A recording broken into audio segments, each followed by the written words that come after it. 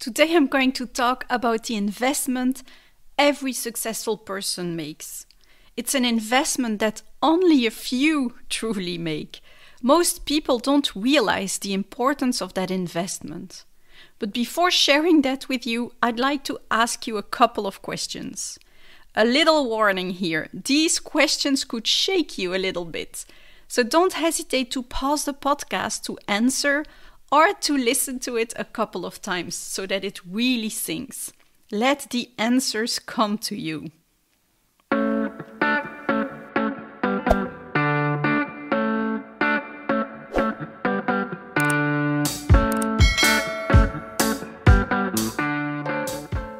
How does your life look like? Are you happy with it? What would you like to have more of and less of? Could you continue this life for the next 5 or 10 years? Now I want you to go a little bit back in time to your teenage years. Would your teenage self be proud of the life you live? Would you tell yourself, wow, I can't wait to be a grown-up to have this life? Or now, just fast forward a little bit or a little bit. And now, just fast forward. If you would be in your deathbed, looking back at today, would you have regrets or great memories? Would you think, I want to go back for a redo because I've wasted my time? Or would you be okay to leave this world knowing that you've made the best of the time you had? I'm asking this because a study among people at the end of their life showed that many had regrets not to have lived the life they truly wanted to have. Are you choosing financial security over your own happiness or the happiness of your family? And are you an and then person or a right now? So when this project is finished, then I will rest. When it's weekend, then I will have fun. When I'll have that promotion, then I will be happy. When I retire, then I will enjoy life. When I've crossed off all the items of my to-do list, then I will have peace. Well, guess what? Your to-do list will never end. And I like to say that you are not on this planet to cross off items from your to-do list, to sacrifice your life today for a future that might or might not be better. Some people are sacrificing time with their families, time with their friends, time with themselves, exercise, eating healthy in order to answer a couple of extra emails or for another virtual meeting or to make a bit more profit for their organization. Your time is your most precious treasure as it is limited. You can always have more money, more things, more titles, but you can never win back the time you lost. So you better use your time very well and waste as little of your time as possible in sacrificing things. When your time is spent on things your teenage self or older self wouldn't be proud of, it's a sacrifice and a waste. That's why I want you to start seeing your time as your treasure. You either spend it on being happy or you see it as an investment in a better version of yourself. So what is the investment every successful people make? They invest in themselves because they know that it's the best investment they can make.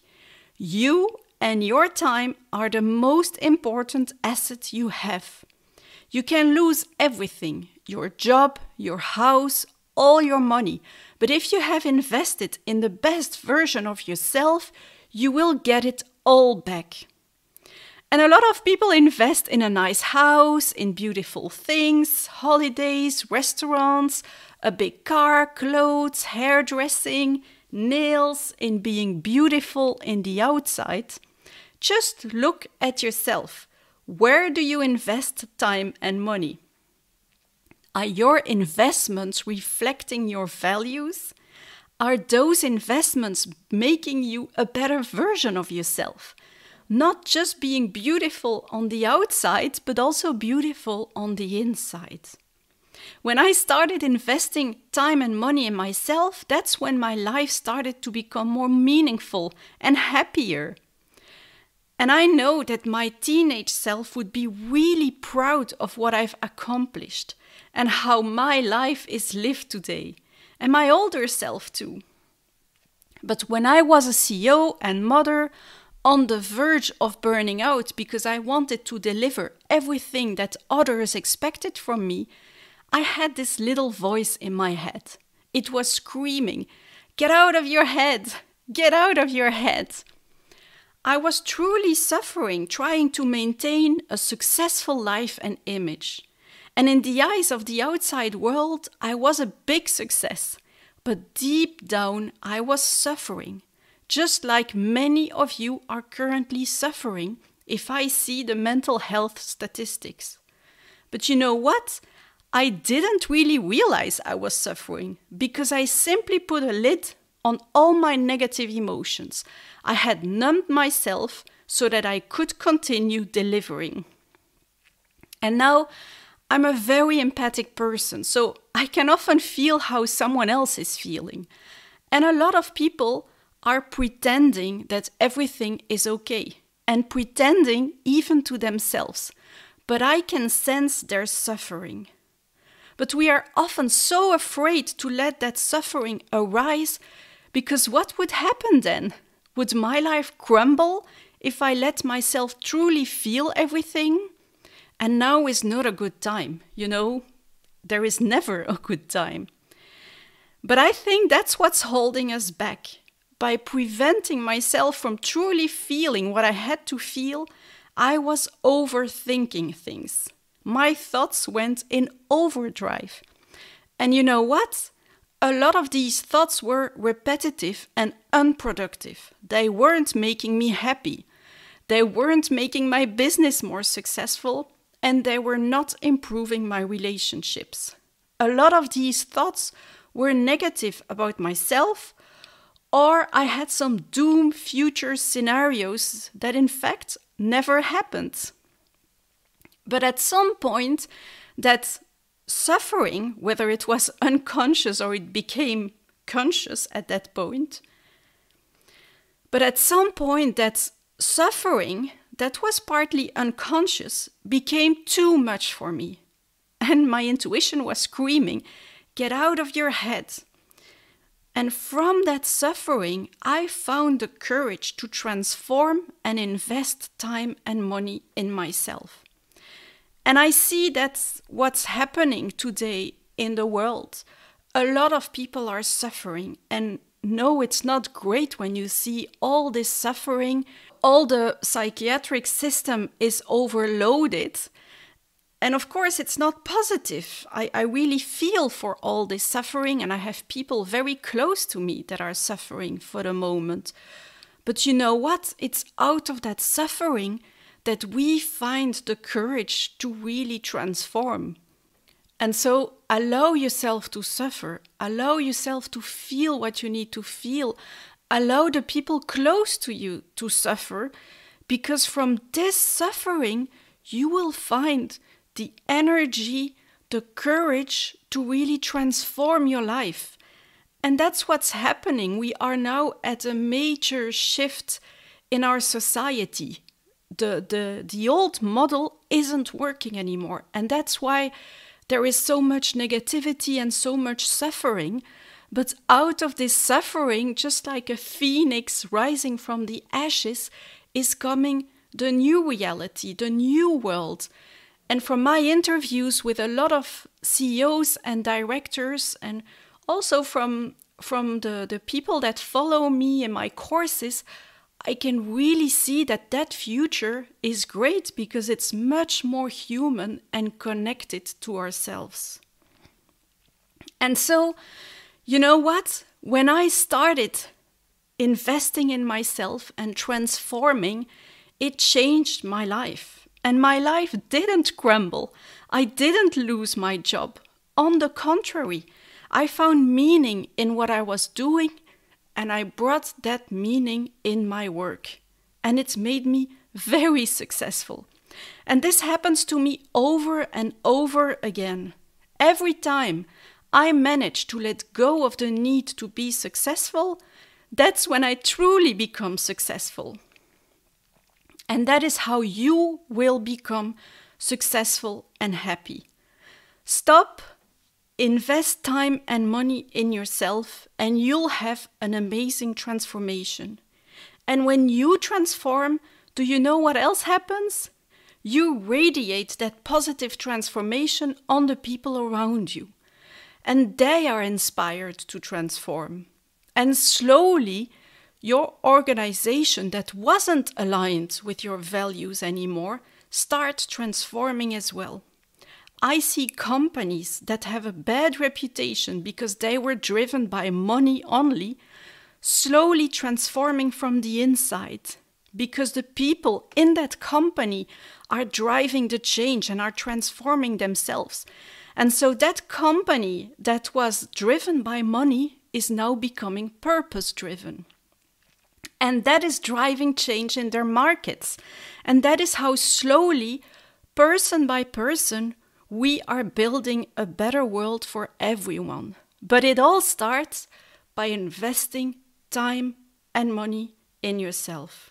But you might ask yourself the question, where should I start?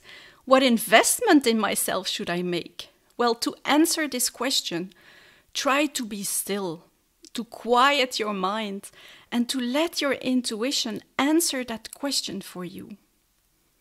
I believe the best investment in yourself is in changing your thoughts, because your outer world will be a reflection of your inner world.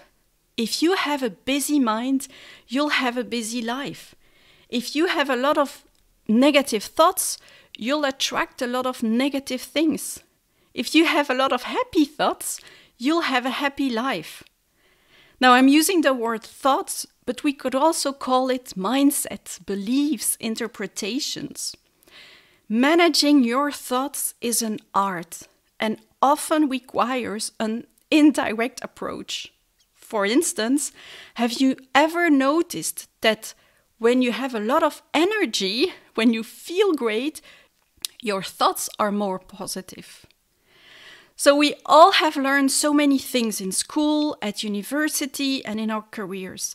But I find that we never truly learned how we function as human beings and how to reprogram ourselves to be happy and successful. Change your thoughts and your life will change. So go back to the questions I asked you in the beginning of this episode. And if you like your answers, continue what you do. You're in the right path. But if you don't, stop and invest time and money in yourself. Even if it's not the best moment, because the best moment will never come. The best moment is 20 years ago, and the next best moment is today. Now, I hope I have inspired you to make the most important investment in your life. And if what I say and do resonates with you, you can check my programs on keyleader.com. But the most important thing here is to find what resonates with you now. Now, I'm going to ask you one last question before we end. And maybe you can close your eyes for this question. Of course, not if you're in the car or running. Close your eyes, take a deep breath, and answer these questions. If you wouldn't allow your fears to stop you, if everything was possible, if you had all the money and skills in the world, how would your life look like? What would the life be that you wouldn't want to retire from?